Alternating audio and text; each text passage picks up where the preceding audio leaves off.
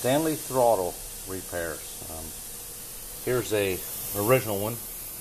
Has a brass stem. It's a 64th over a 1/4 inch. I make the whole thing out of stainless. Here's a 1/4 inch. This one's 1/4 inch, 5/8 drum. I don't really see where I put a little bit of chamfer in that hole to help it come on a little easier. I make that hole the same size as the hole in here. This here tool, the second throttle down here, which that's out of that throttle.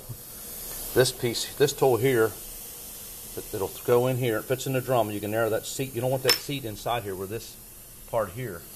You don't want that to be a real wide seat. You want to have a nice clean seat. And here's the compound. I just used some cloverleaf 320, and then Kelly Williams talked me into using this number 7 polishing compound to get a real nice that don't leak. So yeah, yeah, like I said, this tool here, like I said, you got to narrow that seat down, and that thread fits in that hole. And like I said, there's a drum back in there, a hole where you have to machine that. Like I said, you don't want that seat real wide. And like I said, I silver solder my drums on. It's all stainless.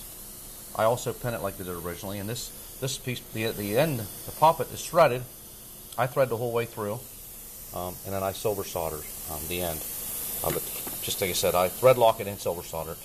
Here's someone made this one. Like I said, it worked, just not too good. So I don't make it real wide neither. I like to build a steam to get by it. So like I said, and then chamfer it a little bit right there.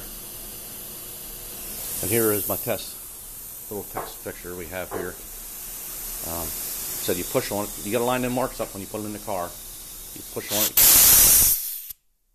shuts off there. And like I said, this is Jay Matthews. This is the other one is Wes and Dick Vanderbeck's out of California. This guy's from Texas, Jay Matthews. They both work real good. So, okay, hey, thanks for watching.